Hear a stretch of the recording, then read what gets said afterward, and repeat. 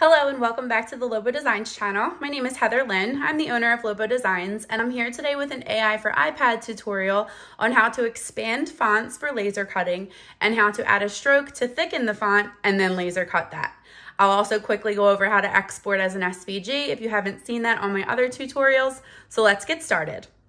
I'm going to start out with getting rid of this stuff so it's not on our screen. So I'm just going to go up into the layers tab. I'm going to create a new layer and I'm just going to hide this layer and lock it so it's not in our way. So now we have a blank layer here. Now what I'm going to do is hide the layers tab and I'm going to create the word testing. So I'm going to start out with creating a type box here. So I'm going to go into the type tool over here. I'm just going to create a box in the middle. I'm just tapping down and dragging. And then I'm going to go into the keyboard here and edit this text. So I'm going to tap on the keyboard below and I'm just going to type the word testing. Done with that. I'm just going to drag this box up. So what I'm going to do now is I'm just going to make this a little bit bigger so we can see it, and I'm going to put it in a script font so that we can see how to connect the tails at the end of the font. So I'm going to make this bigger first by going up here into the properties menu. I'm going to go into this window here, tap, and I'm just going to scroll a lot. Make this as big as I can get it before it becomes obnoxious. And then I'm going to tap on this drop down here and I'm going to change this to Snell Roundhand.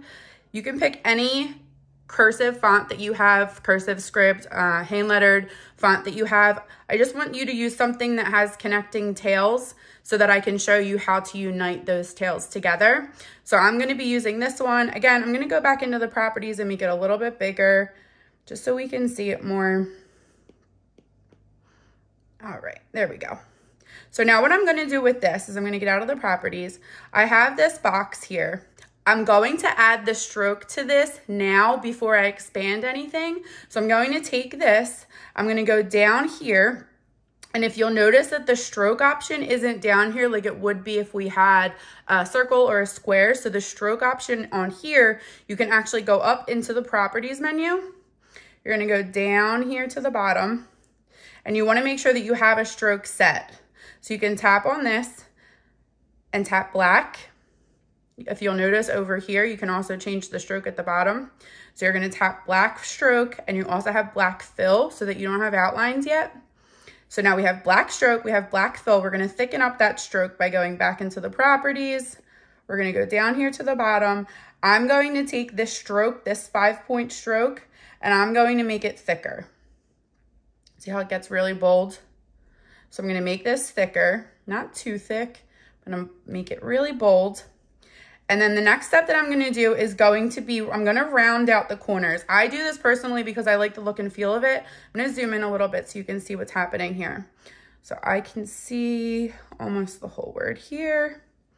If you can pay attention to where these squares are at the corners, where these jagged points are, what I do is I tap here in the middle to round that out. And I also tap here down the middle to round out the edges. And if you'll see how this rounded, I like the look of that more than this. It's entirely up to you, but that's where you would change that, is down here in the middle, the center one. So I'm going to go back in and redo that. Remember, 2-finger tap to undo, 3-finger tap to redo. I'm going to zoom out so we can see what we're doing here. So now we have the text, we have the stroke, and now what we're going to do is we're going to expand it, but we're going to have to do that twice. So I'll show you how this goes. So I'm going to hide the properties menu. First thing that I'm going to do is go into here. I'm going to go into this tool over here, which is the type tool, and I'm going to go to outline text. If you'll notice, once you do that, let me get out of this menu, you'll notice that it turned the original size of the font before we added the stroke into an outline, and it also created these tails, if you can see. These are the individual tails of the letter prior. That's what I was talking about with cursive fonts. So you'll always want to make sure that you connect those. And here's how I do that on AI for iPad. So we just did the outline here. We went into the type menu. We went into outline text. Now we're going to go up here. We're going to tap on this arrow for the selection tool. Now this is selected. What you're going to do now is you're going to go into this button over here. And you're going to ungroup. You're ungrouping each individual letter here. So you're going to ungroup And then the next step that you're going to do is you're going to go back into that same menu and you're going to do create stroke outline. So that now outlined the entire stroke.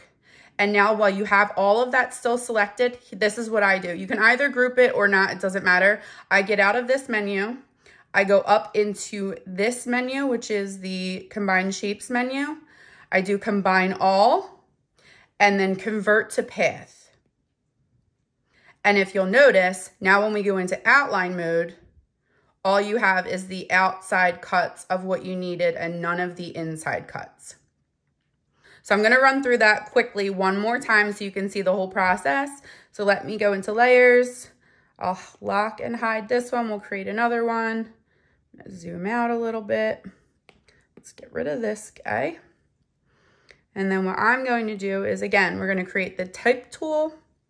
I'm going to create a box here. I'm going to edit all of the text in this box to say testing. Now that we're done that, I'm gonna go into here and change it to, make sure I have it selected. I'm gonna go into the properties. I'm gonna change it to the script font. I'm gonna go into here and make it much larger so we can see it. Whoop, not too big. We don't want it to disappear. Now we're gonna add a stroke to this. So we're gonna go over here. We're gonna tap on stroke. We're gonna tap black here. So we have a black stroke. Then we're gonna go back into the stroke menu here, all the way at the bottom. We're gonna change the stroke thickness to where we want it to be. That looks good. I'm going to round the edges out because that's what I want to do. Again, if you don't want to do that, don't do that step. And then we're going to type tool over here, outline the text. Make sure you have your words selected. You're going to go back into here and you're going to ungroup. You're going to go back into the same menu and you're going to do create stroke outline. Then you're going to go into the combine shapes menu here. You're going to combine all, convert to path, and then you'll have your exact word that you need. Again, going into outline mode, there's your outline. And if you have any of these little rogue paths, what I would normally do for these is I would go over here, I would tap the eraser button. I would zoom in here, and you can just carve right around these edges and get rid of them with the direct selection tool. So I have this selected, I have the eraser tool selected, I'm just going over, whoop, not that big. I'm gonna go around here, and we'll go around here.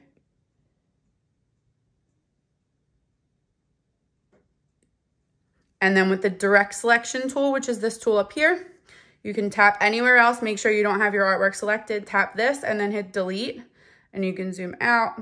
This might need a little bit of editing if you want to smooth that out, but that is your word that you could cut out. So that's the final piece. This is your SVG. Personally, I would switch this from stroke to fill if I was cutting it. If I'm engraving it, I would leave it as is. If I was cutting it, I would switch from stroke to fill, which are these two arrows right here. And we're gonna tap this and we're gonna go to red. So now we have a red stroke. You can export it as a cut file, and here's how you do that. So you're gonna go up here into this button right here for share. You're gonna click publish and export. You're gonna go over here to export as. You wanna make sure that you give it a file name. We'll just say test for this one. Click OK. You want your format to be SVG. Make sure responsive is not checked. Click export, and then you can save it to files on your iPad, or you can save it to any location where you can get it over to your computer, and that's your SVG that you can cut on a laser or use it on your vinyl machine, whatever you are using it for. And that is today's tutorial. As always, feel free to join us in the Glowcreate group on Facebook for additional tips and tricks on how to use Procreate and Adobe Illustrator beyond the screen to turn your digital artwork into physical products. If you enjoyed this video and would like to be notified of future tutorials, please hit the like button and subscribe below. Until next time, this is Heather Lynn of Lobo Design signing off. I'll holla at you later.